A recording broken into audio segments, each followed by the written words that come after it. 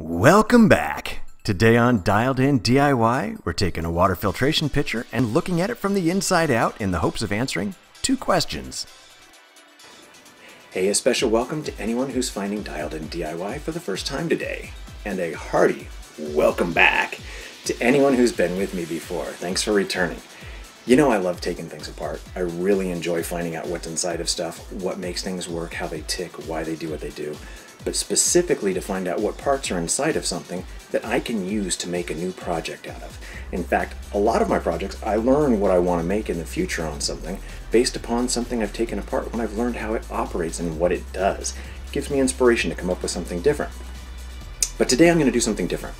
I've got this Brita Water Filter pitcher that I've been thinking about for a while because I've wanted to create my own water filter and wanted to see if I could model something off of the filter inside of this. So I was going to take this apart to answer that question, and also to answer a second question that's been nagging at me. I've heard about people hacking their old Brita filters and refilling them, and I wanted to see if that made sense. Number one, if it was possible. Number two, if it was even going to be worthwhile. I think the answer to that was a little bit more complex than I expected, so I'm breaking this down into two videos. This first one, what's inside the filter?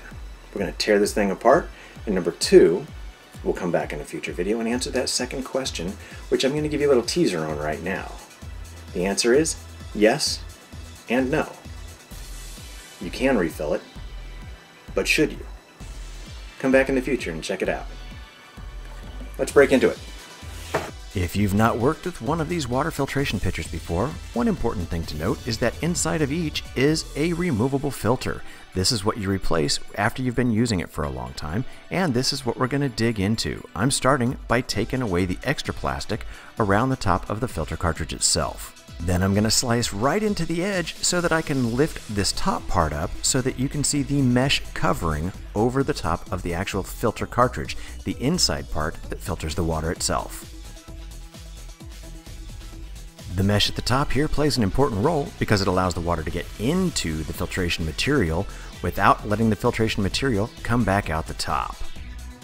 Because the section holding the mesh in place is sealed to the body of the filter cartridge, I actually had to start trimming away some extra plastic and then sliced right through the side again to remove this top.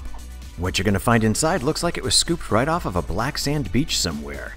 The black stuff in here is activated carbon, which I was expecting to find once I got inside of this. However, the light colored stuff I wasn't quite expecting, and that is actually an ion exchange resin bead that is utilized for another purpose that we're going to get into much further in the next video.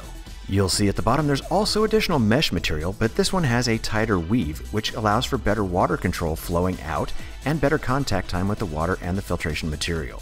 The design itself is quite simple, but the material inside is a bit more complex. In fact, there's even more to that carbon material than meets the eye, and we'll talk a lot about that in the next video. Thank you for watching. Please press like and then subscribe. There will be more Dialed In DIY to come.